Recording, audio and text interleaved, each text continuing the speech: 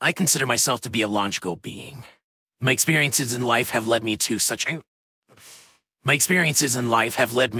such a conclusion that approaching problems from a skeptical and logical viewpoint is my best interest and is, as far as I understand it, the best way to live with. Fucking hell, dude.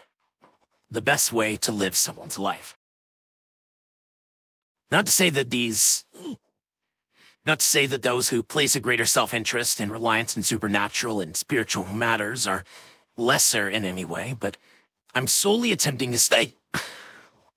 Not to say that those who place greater self-interest and reliance in supernatural and spiritual matters are lesser in any way, but I'm solely attempting to say that such beliefs haven't appeared...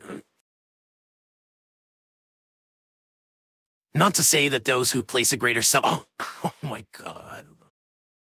Not to say that those who place greater self-interest and reliance in supernatural and spiritual matters are lesser in any way, but not to say that those who place a greater self-interest and reliance in supernatural and spiritual matters are lesser in any way, but I'm solely attempting to say that such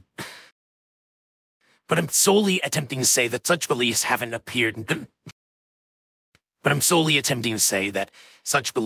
appeared necessary to myself in my mid-80s. I can't even...